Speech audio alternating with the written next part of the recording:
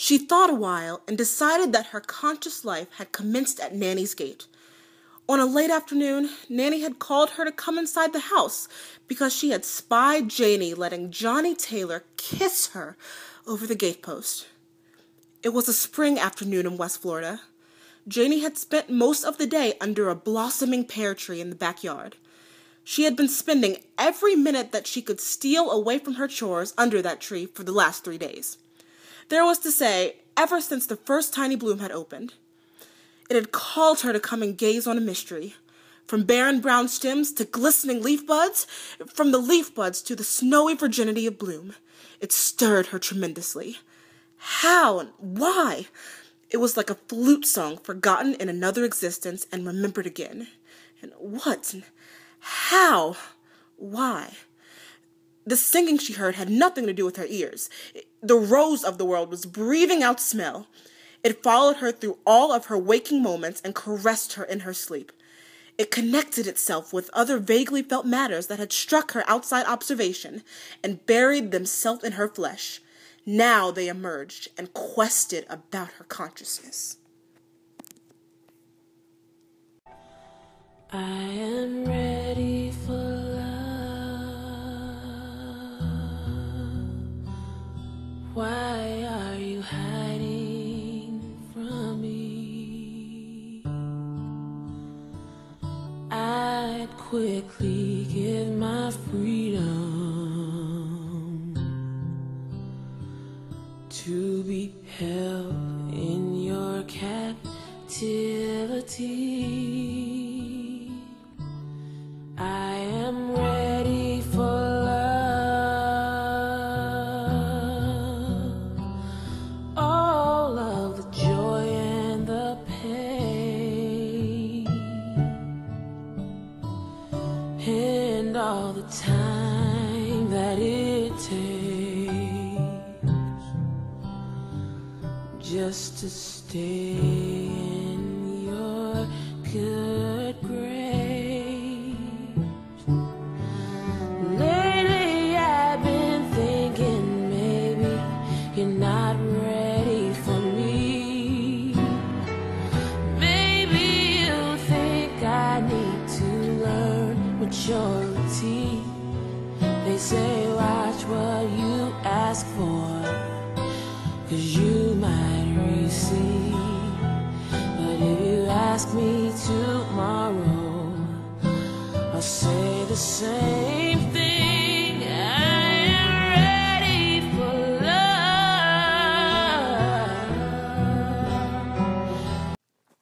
Yes, Janie was ready for love, but was she ready to be held prisoner by her failed fantasy?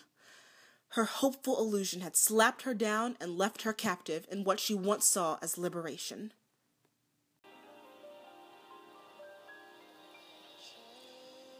Janie stood where he left her for unmeasured time and thought. She stood there until something fell off the shelf inside of her. Then she went inside there to see what it was. It was her image of Jody tumbled down and shattered. But looking at it, she saw that it never was the flesh and blood figure of her dreams, just something she had grabbed up to drape her dreams over. In a way, she turned her back upon the image where it lay and looked further. She had no more blossomy openings dusting pollen over her man, neither any glistening young fruit where the petals used to be. She found that she had a host of thoughts she'd never expressed to him, and numerous emotions she had never let Jody know about. Things packed up and put away in parts of her heart where she could never find them. She was saving up feelings for some man she had never seen. She had an inside and an outside now, and suddenly she knew how not to mix them.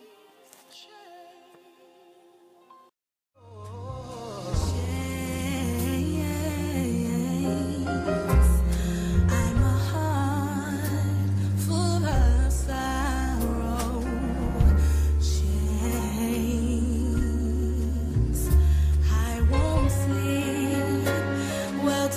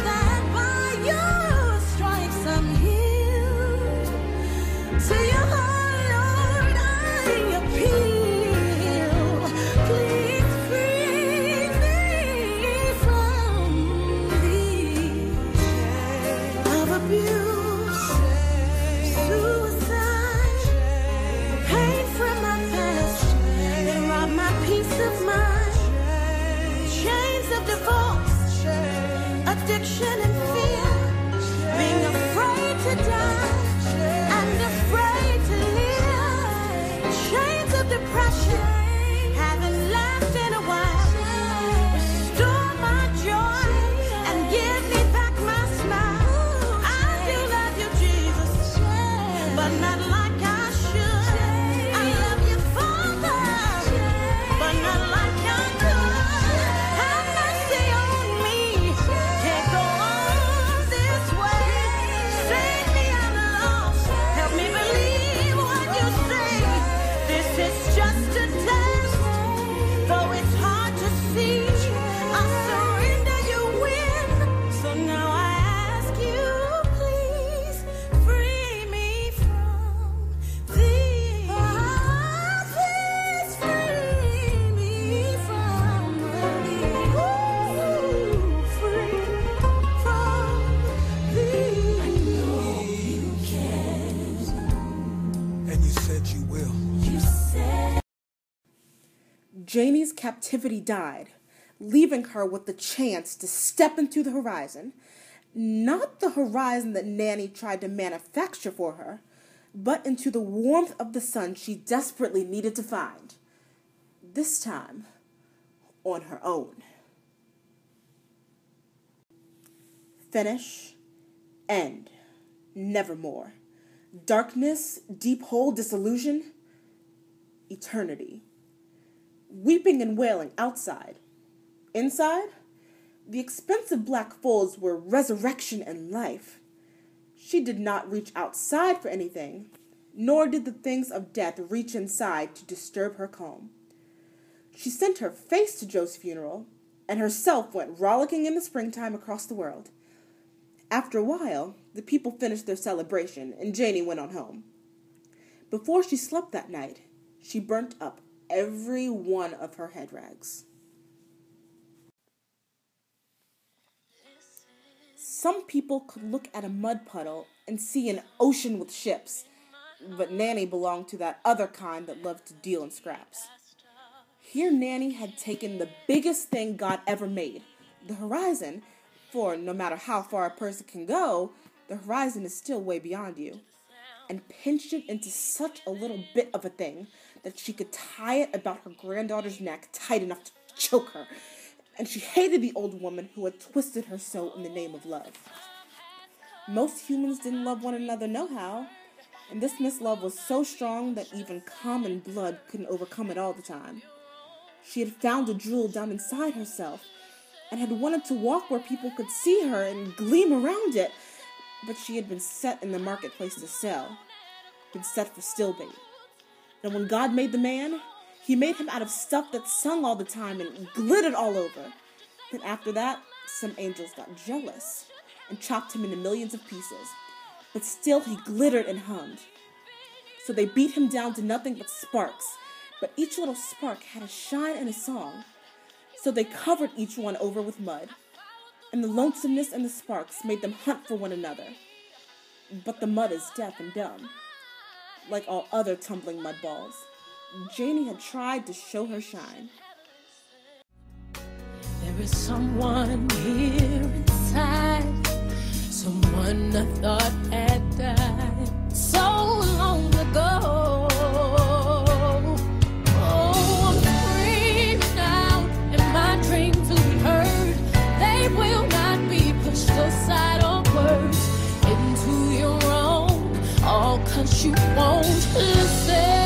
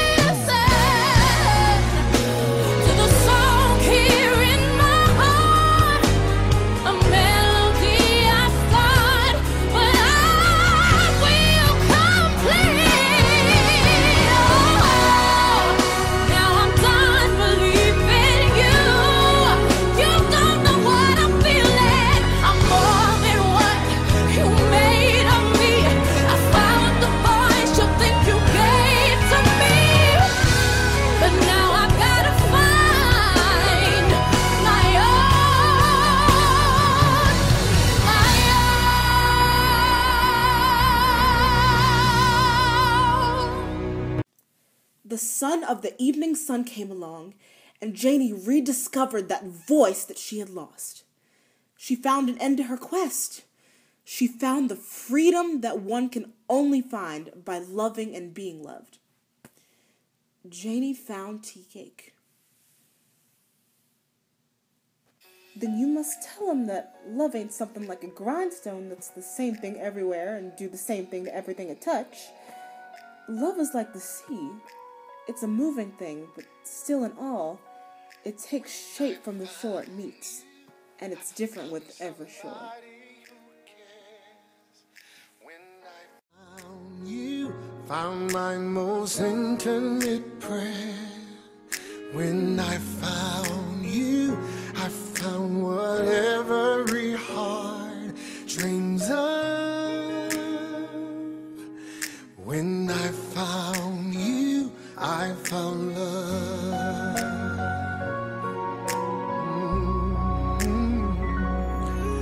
When I found you, I found the rest of my life. When I found you, I told all others goodbye. When I found you, I saw my fears fly away.